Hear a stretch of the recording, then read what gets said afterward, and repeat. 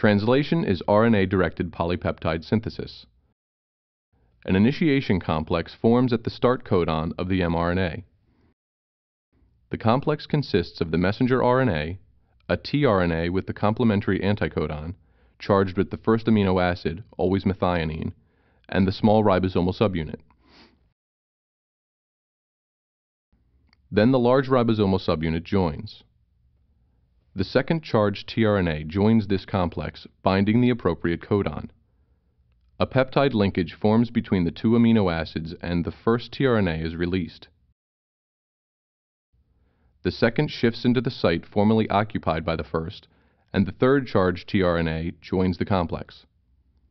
The process repeats itself, lengthening the polypeptide, until the complex arrives at the stop codon.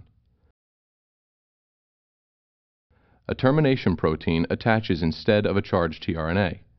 The complex breaks down, releasing the completed polypeptide.